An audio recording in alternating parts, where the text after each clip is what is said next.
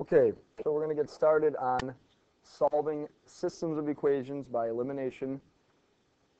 So ideally, when you're solving these systems, you want to have opposite letters in some case. So in this first example here, we have m and negative m are opposite.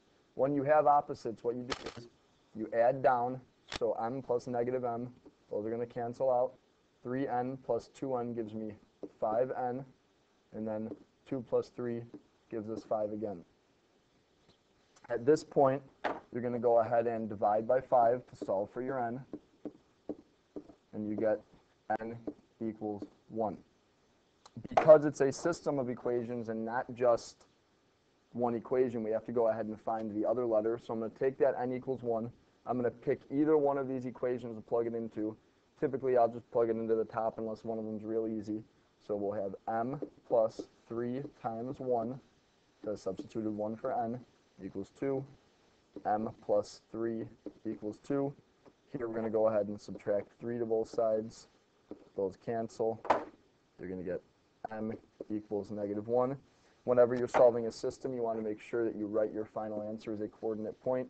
In this case, m becomes before n, so it'll be negative 1, comma 1. That's going to be your solution to that one. Okay. Then we can go ahead and get to one like number 4. Well, yeah, we don't have any opposites here, so what we need to do is you need to multiply one or both of the equations by a number so that you create opposites. So in this case, I'm looking at the y's here, and I see they're the same number. So those are going to be the easier ones to work with. So what I'm going to do is pick the equations. In this case, I'll go at the top. I'm going to multiply it by negative 1. Notice that the number I'm multiplying by, I put at the back here, and we always recommend that's a good idea because kids will forget to distribute it to the after the equal sign number. So in this case, you know that it multiplies the 3x, the 2y, and the 8. It just makes it a little bit easier to remember that you multiply it to everything. So here we're going to get negative 3x minus 2y equals negative 8. Okay, our bottom equation doesn't change. We still have 5x plus 2y equals 12. Now we've created those opposites that we wanted with the 2y and the negative 2y. So these ones are going to cancel out. Negative 3x plus 5x is 2x. Negative 8 plus 12 is 4. We're going to go ahead and divide both sides by 2. We get x equals 2. Again, just like the last problem, once we get that first letter, we got to go ahead and plug in that to any one of our equations. You can literally plug it into this equation, that one, or that one. You have any pick that you want. I'm going to plug it into the first one just like we did before. So 3 times 2 plus 2y equals 8. 6 plus 2y equals 8. So we're going to go ahead and subtract 6 to both sides. You get 2y equals 2 by dividing by 2. We're going to go ahead and get y equals 1. We write our final answer as the point 2, 1. You're done with that. Both of those are pretty easy examples. You got to multiply one equation by a number. You don't have to multiply it all. In a perfect world, that's how they're all going to be, but we know better than that, so we're going to go ahead and show a couple more difficult examples here. So we'll start with this problem number 7 here. In this case, we have no numbers that are the same. Okay, I do see that we have 2 and 4, and we have 1 and negative 2 there. So I'm going to multiply the top equation by 2 so that I make some opposites here. So I'm going to multiply, and I just put it to those. I get 4x plus 2y equals negative 8. My bottom equation remains unchanged. Negative 4x minus 2y equals 8. Now I think we can see those opposites that we're always looking for, so we add down. 4x plus negative 4x cancels. 2y plus negative 2y cancels. That leaves us with 0. On this side, negative 8 plus 8 is also 0. When you get an equation that works out to be 0 equals 0, of course that is true. 0 does equal 0, so in this case you have infinite solutions. Another way of saying it would be many solutions. They both mean the same thing. Again, that's because 0 does equal 0. We'll see a little bit later what happens when you get one that is not 0 equals 0, where numbers that aren't true. Okay, so quickly here, let's go ahead and look at the next couple just to get a little more comfortable with it. This example, I'm looking at 8a plus 4b equals 16, negative 2a plus 3b equals negative 12. Well, I know I can multiply negative 2a by something to make it negative 8a, which is what I want for that opposite. So I'm going to go ahead and multiply the bottom equation by 4. Okay, got to remember, distribute to all three numbers. My top equation remains unchanged. 8a plus 4b equals 16. Bottom one, we get negative 8a plus 12b equals negative 48.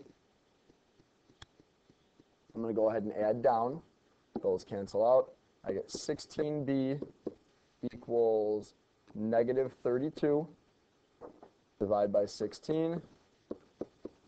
Those cancel. I'm going to go ahead and get b equals negative 2. As every other problem, I'm going to take that, plug it in. Let's stick with what I've been doing. We're going to plug it into the top one. 8a plus 4 times negative 2 equals 16. 8a minus 8 equals 16. Plus 8 to both sides. Those cancel. 8a equals 24. Going to go ahead and divide by 8. And you get 8 equals 3. Final answer would be 3, negative 2. Okay. So I'm going to go ahead on to number 10 here. And we're going to see, in this case, it's tough because I can't multiply 5 by anything to make 7. I can't multiply 4 by anything to make 9. So in this case, what you do is you can pick either the x's or the y's, and you're going to multiply by each other. So in this case, I'm going to go ahead and multiply the top equation by, let's say, 9. I'm going to work with the y's. I'm going to multiply the bottom equation by 4. Now, I don't have to multiply by negatives because I already see my y's. One's negative and one's positive.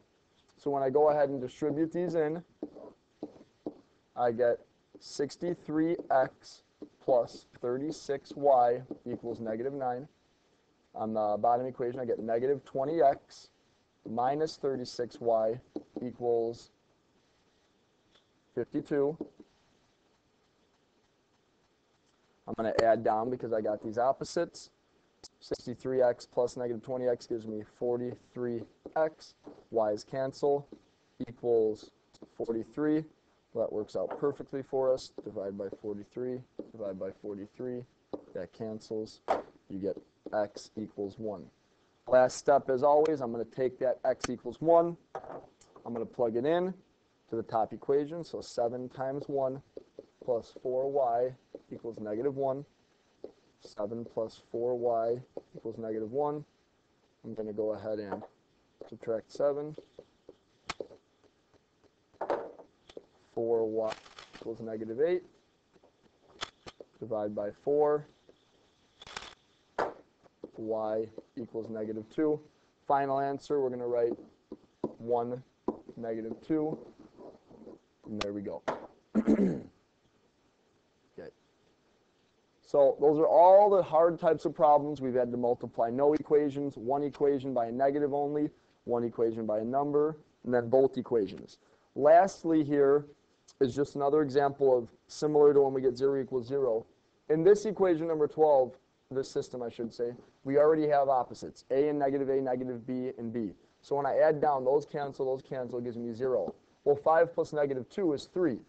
Well, I think you can see the difference here between one like this, one like that, is that 0 does equal 0. That's why it's infinite solutions. In this equation, or system of equations, we get 0 equals 3. In this case, we say no solutions.